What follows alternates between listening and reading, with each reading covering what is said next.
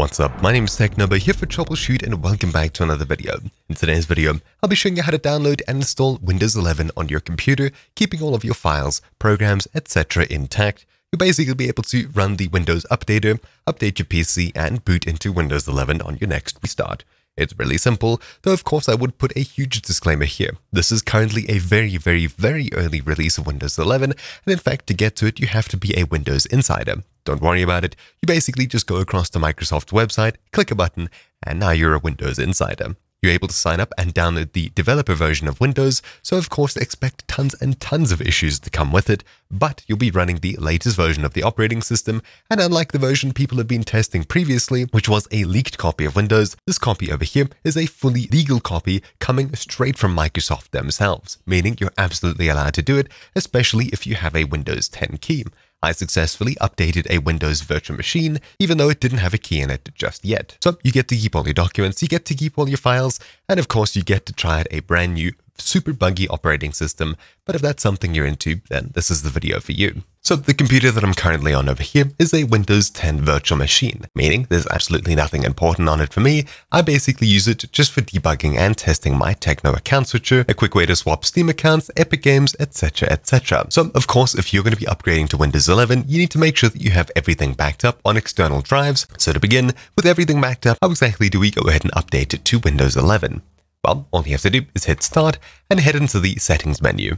Once you're in the Settings menu, head into Update and Security, and then in the bottom left you'll find the Windows Insider program. This is what we're looking for. You should see something like this. All you have to do is click Get Started. If, however, you see something like this, make sure you're connected to the internet, which this computer currently isn't. So there we go. After a quick restart, I'm now connected to the internet. I'll go ahead and reopen the Update and Security tab, Windows Insider program. Otherwise, if you see an error like this, all you have to do is turn on diagnostics and feedback in order to update.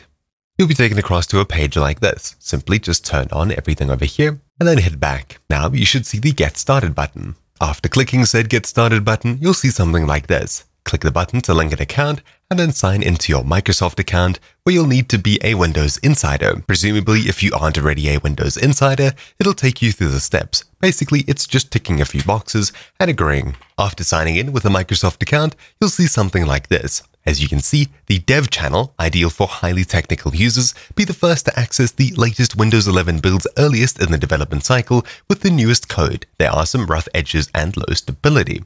Now, as far as I've heard, this is the only channel with Windows 11 in it. But if we have a look right below it, we see there's also a beta channel which is recommended.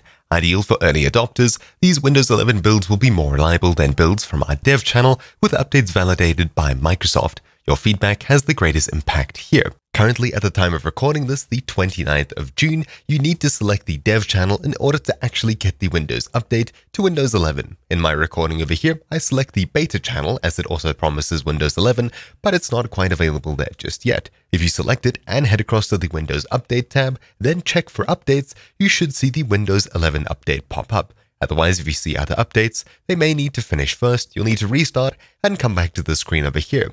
But if you click check for updates and you don't see it, then you'll need to switch across to the Dev channel, as that's currently the only way of getting it. The reason I'm including both of these and telling you to select the Beta channel is that some stage in the future, probably about a week from now, you'll be able to select the Beta channel and download a much more stable version of Windows 10. So do try the Beta channel first, check if you have the Windows 11 update, otherwise select the Dev channel and check the update screen once again. And there we have it. I'll simply put in my password again. As you can see, the font's different, and eventually I should be dropped into my Windows as per usual. And there we have it. We're now logged into Windows 11, and it's working properly. As you can see, the new Start menu over here, the new Settings window, everything's been updated, and if I head across to the About section of the System tab over here, you'll see that I'm currently running Windows 11 Pro Update 21H2. Pretty cool. So that's how to install the new beta version of Windows 11. Just know that while you're in this development branch, there will be tons of updates that come out very often, even more so than the usual Windows updates. And if you'd like at some stage in the future, you can click the Windows Insider program, where you're able to step back down to Windows 10 if you'd like. Though note that when you do, you're not able to upgrade to Windows 11 Insider program once again, I don't think.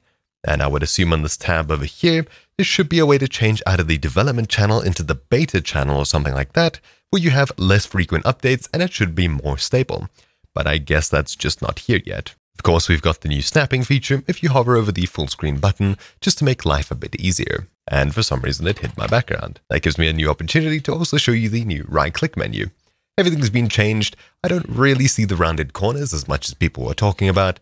These seem pretty square to me. But anyways, that's outside of the scope of this video.